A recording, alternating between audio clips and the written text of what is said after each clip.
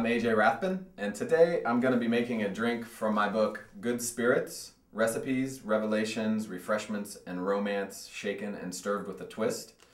This drink is from a chapter in the book called Unburied Treasures, which all the recipes in that chapter are drinks from the early and middle part of last century.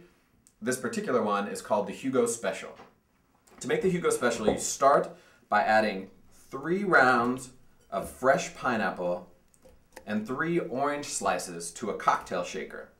And then, using a muddler or a wooden spoon, you're going to muddle up this fruit really well. Now the key to muddling is to be firm. Firm grip on the shaker, firm grip on the muddler. You want to work the fruit well because you want to get out the juices and the oils in the orange rind, but you don't need to go get wacky about it. You don't want to go crazy on your fruit. So you muddle that up well. Then you fill your cocktail shaker just about halfway with ice cubes. And the next, we're going to add 1.5 ounces of gin.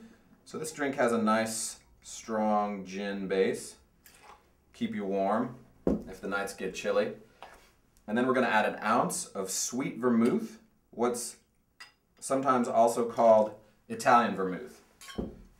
Then we're going to shake this up. You want to shake it really well so you get your liquors mixed up well with all that fruit and fruit juice that's in the bottom of your shaker. So 10 or 15 seconds is probably a good idea. Then carefully, we're going to strain it into a martini glass. And because there's all that fruit in the bottom, you might have to strain it and then give it a little bit of a shimmy. Strain it some more so you get everything out of there. This is about a 3-ounce cocktail, so it's in that classic style when they made them a little less heavy. So there we go. There's your Hugo Special. Yummy.